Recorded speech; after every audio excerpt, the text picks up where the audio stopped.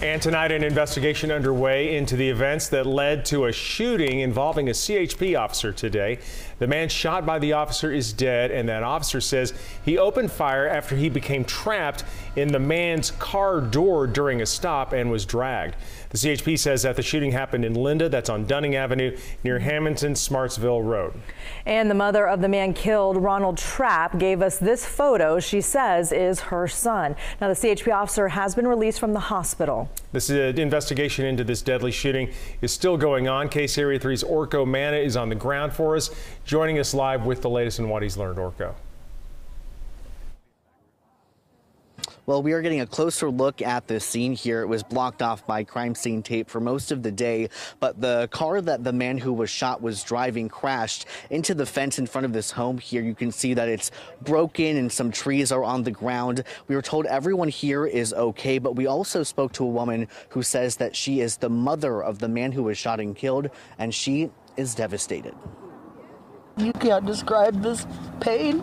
Carrie Trapp says her son is the man who was shot and killed by a CHP officer in Linda Tuesday morning. She's identifying him to KCRA 3 as 34-year-old Ronald Trapp. This grieving mother now in absolute anguish. Mad and sad that I couldn't help him. He didn't deserve this, I know that. He was just lost. The shooting happened near Dunning Avenue and Hammonton Smartsville Road. CHP tells KCRA 3 that a CHP officer made contact with the driver. During their interaction, the officer got caught in the man's car door and was dragged. That's when the officer opened fire, shooting the man. He then crashed into a fence and died at the scene.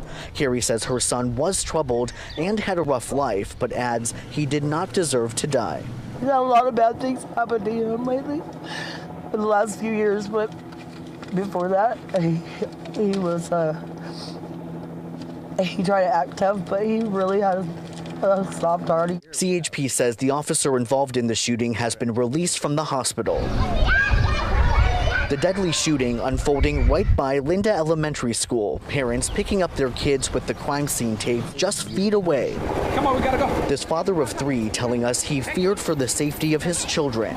I just got here and then I saw a whole bunch of police, so it kind of almost gave me a heart attack, because it's just, I got 3 kids here and I feel like, oh man, with all the school shootings going on in the nation, it just kind of almost gave me a heart attack. The Marysville Joint Unified School District telling KCRA 3 the school was put on lockdown just after 9:30 a.m. and parents were immediately notified. As the investigation continues, Carrie says she wishes she could have done more to help her son.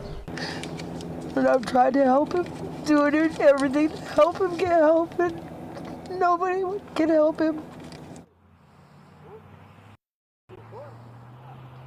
CHP is saying that the CHP officer approached that vehicle in the first place because it matched the description of a stolen vehicle. Of course, there are still a lot of unanswered questions here, and investigators are still looking into it, so stay with us for updates. Reporting live in Linda tonight, Orko Manna, KCRA 3 News.